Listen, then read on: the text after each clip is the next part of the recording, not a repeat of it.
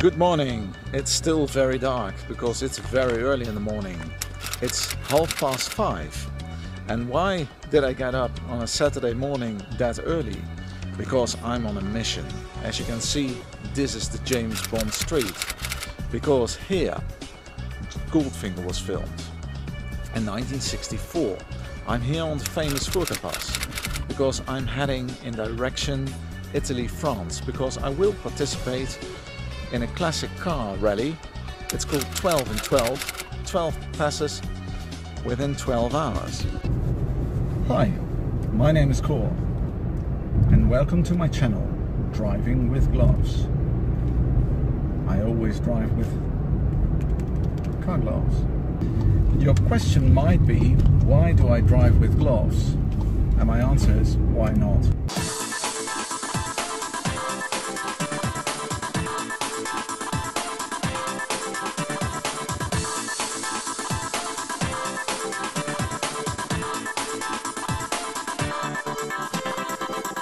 After James Bond Street on the famous Furka-Pass, I headed in complete darkness in direction Col du Grand Saint-Bernard.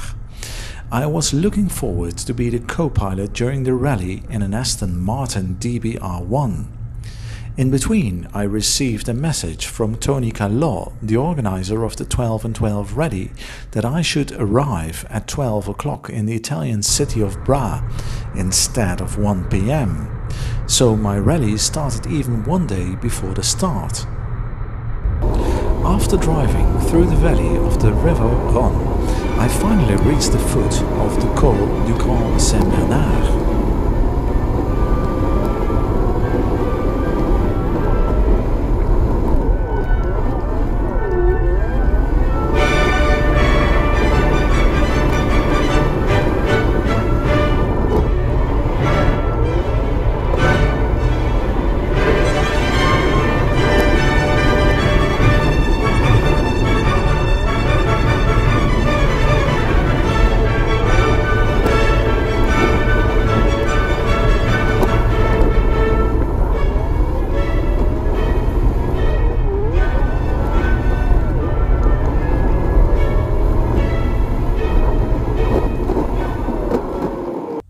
So it's a few hours later now, it's 9 o'clock and I'm already on the Great St. Bernard Pass. It's the pass where the dogs are from.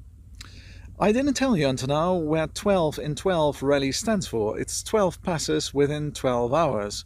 But this is not one of the passes which count for the rally, because the rally starts tomorrow morning at 7 o'clock in Italy and it will go over to France and back to Italy again.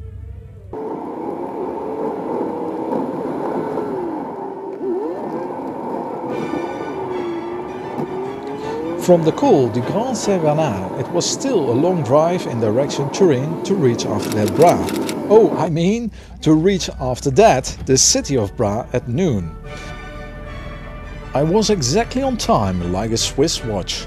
I met the other participants and had a nice chat with Enrico Fumia, the great Italian designer and former technical vice general manager of Pininfarina.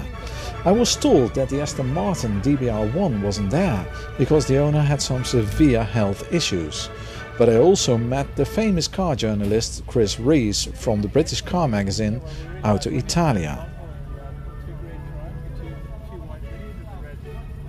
After leaving my car in the city of Bra at the hotel, John Hinton was so kind to give me a ride to the starting point, which was around 40 kilometers away.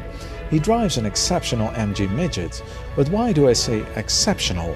Well, let John explain why it is so exceptional. Well, it's a bit of a sleeper, so it looks completely original from the outside, but everything from the engine to the gearbox to the suspension is custom. So originally it would have had 64 horsepower, it now has 193.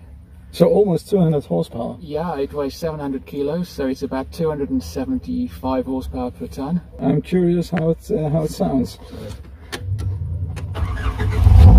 Whoa. Oh, yeah. It's a very friendly car too. Let's go down. Yes, of course.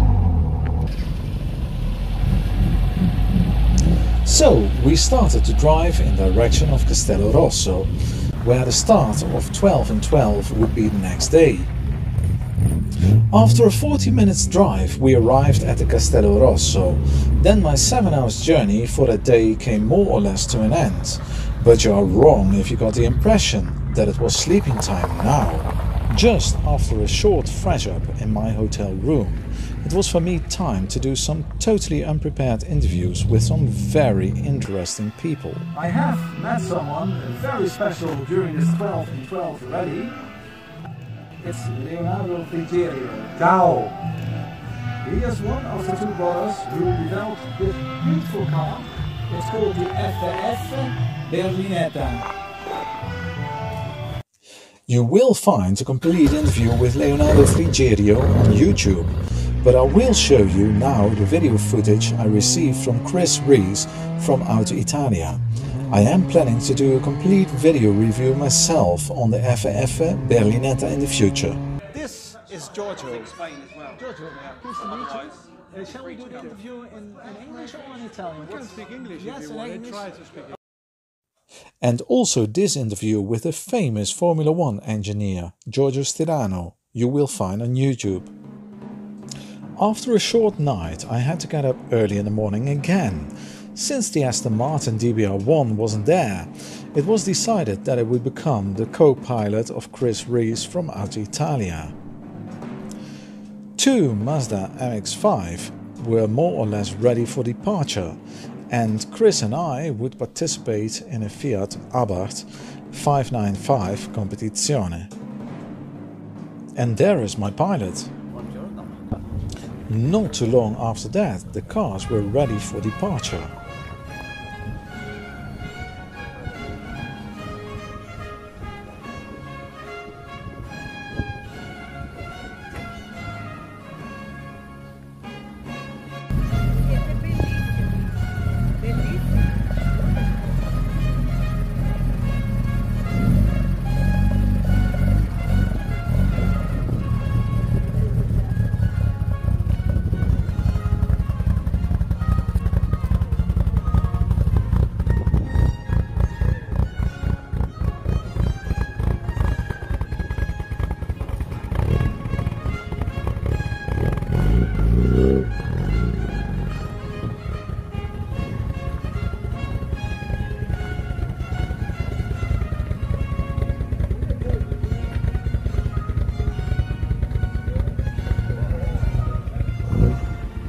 By looking at the map, it turned out that the rally was not 12, but 21 passes in 12 hours. Veel succes, hè?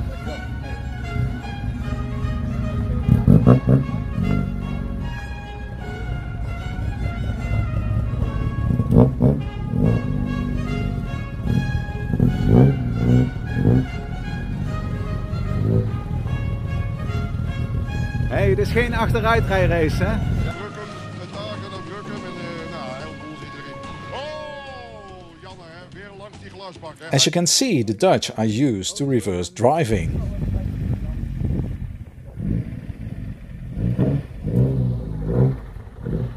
More than 1.5 hours later, it was our turn to start. As the navigator, I had a big concern, since I didn't know the area. I wanted to know in what direction north is, so I could read the map. We are heading in the wrong direction. Where is north? Where is north? The north is on the map. Yeah, but here. Don't worry. Well, that was a big help. Okay. Oh, that was the. Yeah. And then we even missed the start. So from now on, things only could get better. Look at the sun. Initially I used the position of the sun to navigate in the right direction. Thereafter the map was self-explaining. And now the fun part began. That's good. We are in Italy. You are allowed to do everything. You don't have speed limits, double lines. You can cross them. It doesn't matter. I've seen them. I think we made a very good choice because this one is the fastest road. The other one is. It was all meant to be. Yeah. Oh, Dorona knows exactly where you want to go. Yeah, exactly. That's why we're in luck. Perfect. Not following us. I think we got stuck behind traffic. Like we are.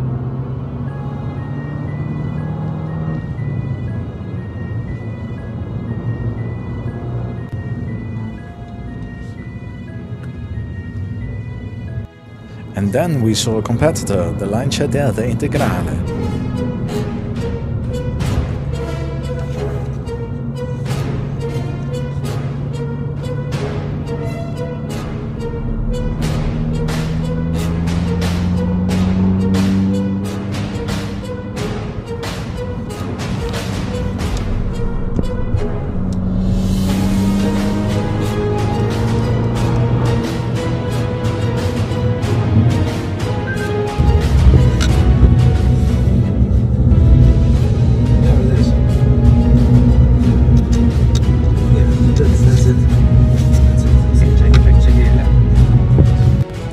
Blue MGB was also there.